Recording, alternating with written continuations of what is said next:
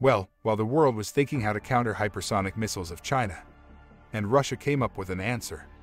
The S-500, yes, Russia's most advanced new generation surface-to-air missile system capable of intercepting intercontinental ballistic missiles.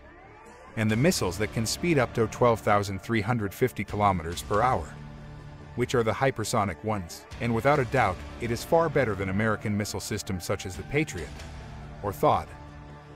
Its predecessor S-400 has an operational range of 400 kilometers, while the S-500 is a much more sophisticated version and precession in the weapon widen at range up to 600 kilometers away compared to just 60 kilometers by the S-400. And you know what countries like Turkey and India are bidding in billions, even when USA is threatening them with sanctions. If you don't know, now you know.